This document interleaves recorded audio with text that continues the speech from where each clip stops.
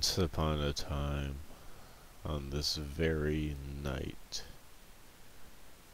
a skeleton escaped from prison. Meanwhile,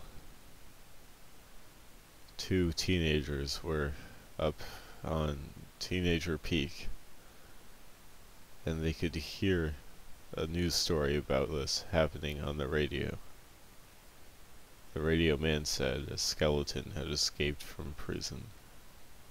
But then the boyfriend said, "Oh no, that's just an old legend." And so they turned off the radio. But just then, they heard a scraping sound on the side of the car. But the boyfriend said, "Oh no, that's just the wind."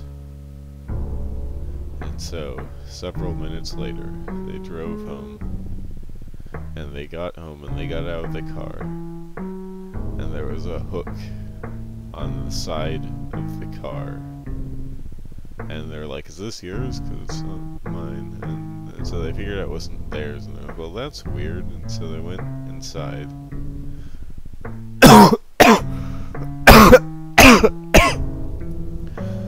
And there was the boyfriend's mom.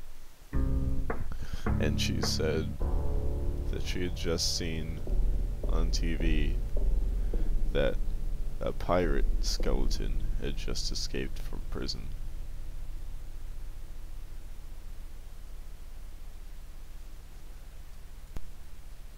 Ah!